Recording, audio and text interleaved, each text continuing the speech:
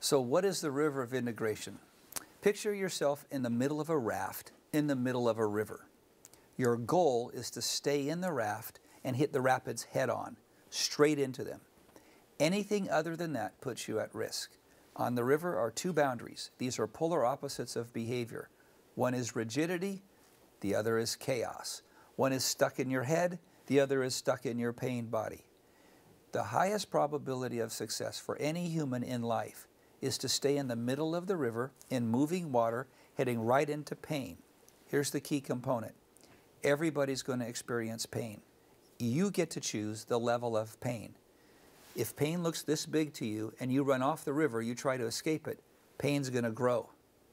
But if pain looks this big to you and you're willing to stay in the river, stay in the flow, learn to accept life as it is, pain will diminish. But you see, the key component is you're going to get pain. It's your choice whether that pain grows or diminishes. It will never stay the same. Staying in the river means you learn to accept, moving to safe space, and staying in moving water. It's the key component to integration.